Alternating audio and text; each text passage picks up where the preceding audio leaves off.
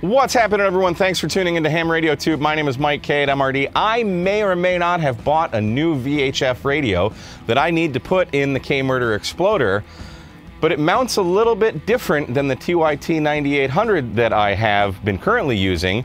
So I called Jim at Lido Radio, asked what the best solutions would be, ordered some parts up, and I'm going to show you my install of my new VHF radio, this time on Ham Radio Tube. So this is the setup that I've been rocking since I got the Explorer. I've got the 891 here, got the TYT 9800, and then I've got the microphone on this little clip here. This is all Lido radio mount stuff, and it's awesome, and I love it, and I'm going to continue using Lido radio.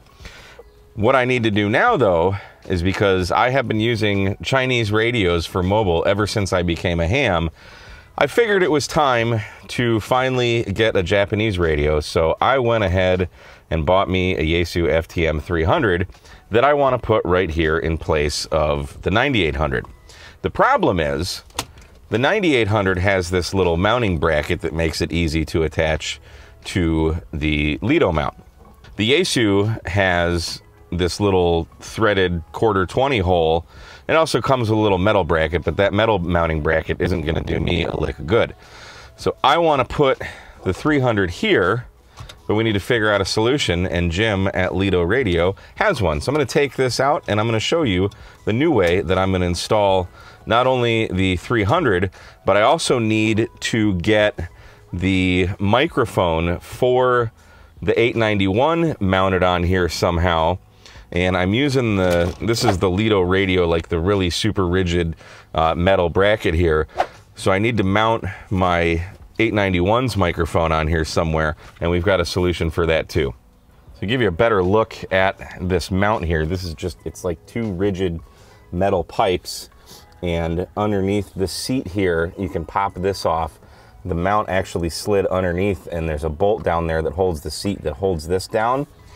And it's totally adjustable. You flip these things up and you can twist them and kind of adjust it and lock it into place. But the Lido radio stuff is really cool. Everything's just kind of modular. So I've already unplugged the wires. You just pull this up and it comes out. So when you want to put it back, you just line these up with the holes and push it back down, and there you go. Bob's your uncle. Super easy. So let's run inside on the bench and swap this out, and I'll show you what I'm going to do. So first I need to take off the TYT head and get rid of this mount. Remove those screws. Then I've got to take these other two screws off because we're going to put something here that you will see in just a moment. So this is going to stay here. This is what actually holds the bracket to the mount. And because I want to put this here, we need to employ this guy. This is like a kind of a locking, pivoting ball type device that I'm going to screw right there. So all we have to do is take this little jobby, screw it into the FTM 300 like such. Okay, so that's what's going to hold the radio. And then we can take our screws and go from the back. These are the stock screws from Lido. I could take 20 minutes of my time and run down to Ace Hardware and get ever so slightly longer ones, but I honestly can't be bothered because I've got just enough thread to get some purchase on the nuts. See, that's it. But it's gonna hold. So I'm gonna put all four nuts and bolts back on. And four, okay. That part's done. Now we over tighten them.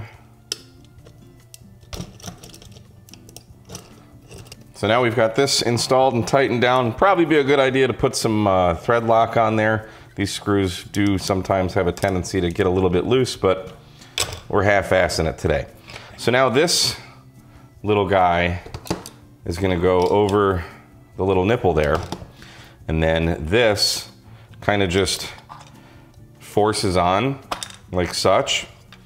And then you're going to tighten up this nut and it's gonna kind of squeeze the separated parts that's on here so you can tighten it down, but you've still got a little bit of, you know, movement. You've got some motion to where you can angle these things, and that's what I really like about these Lido radio products. They're just pretty well thought out. So get this over tightened,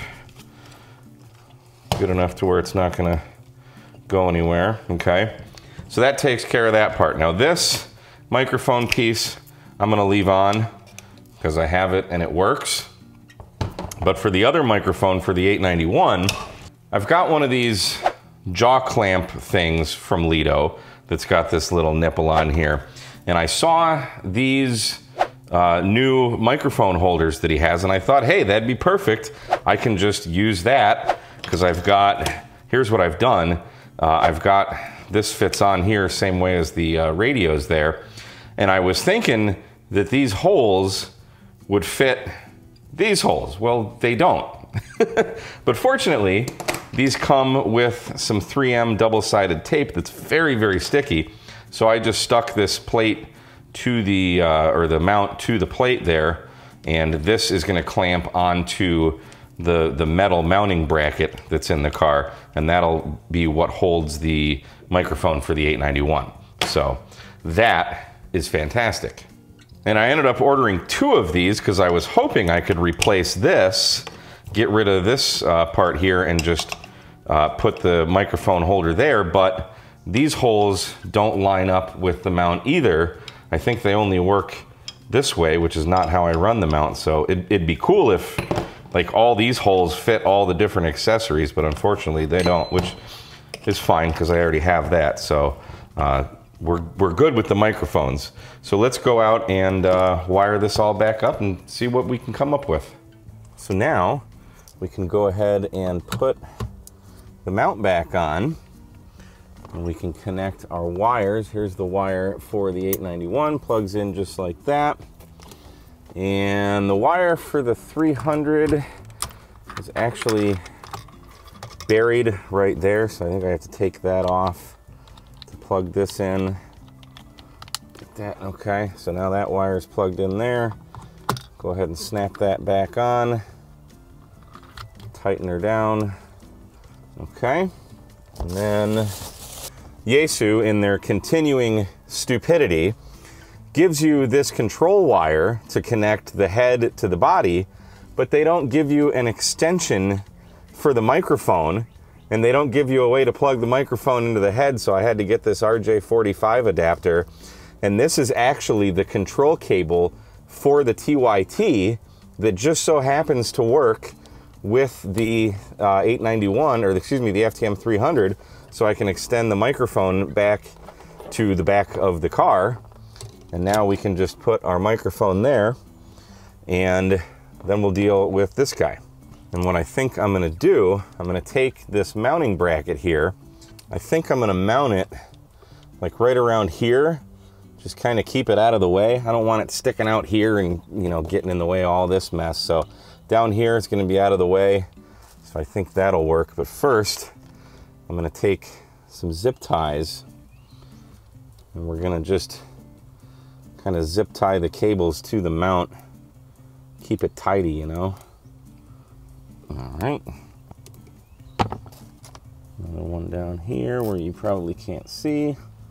And now there's kind of a little groove right here in the mount, so I can just stick that, and the cable fits right perfectly in there.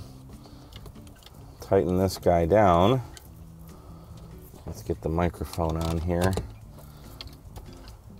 and get it so it's just sitting there comfortably, kind of in between the seat and the center console there, but that's pretty perfect for me. I can access it, but it's also out of the way. So I think that's gonna work rather lovely. And we can use this guy to kind of adjust the position a little bit there. Yeah, that's gonna be nice. And here's a better look at everything from kind of behind there. You can see I've got the wires, everything's zip tied nice and tidy there. And I really love this clamp that I can just put it here, get the HF microphone accessible but out of the way, because I don't use that as much as the VHF, and everything's just perfectly organized. These Lido radio mounts are so versatile and awesome. You can just do anything with them. I freaking love these. And now we can do some final adjustments here, get everything facing the way we like. Fire up the radios, maybe. Look at that. Beautiful. Got easy access to this mic. If you want to play HF, got easy access to that mic. Perfect. And for the lucky ladies watching, if you have the privilege of riding in the K-Murder Exploder, actually sitting in the passenger seat here, your legs hitting this a little bit, but there's still enough room. It's not uncomfortable to sit here, so everything's kind of out of the way, but very functional as well. And if she decides she wants to get on the radio, no problem, lickety split right there. You can see the VFOs from the passenger seat as well. So this is A+ grade ham radio install from K8MRD. And now finally that I have this installed, the moment everyone's been waiting for, the peeling of the plastic. Oh, look at that, look at that. Oh yeah, isn't that beautiful? So there we have it, guys. I hope you find this video informative and hopefully gave you some ideas on how you could install your own radio using these awesome Lido radio mounts. They're fantastic. I'll leave a link in the description if you want to pick some of these up. In the meantime, thanks for watching. My name is Mike, K8MRD. This is Ham Radio Tube 73.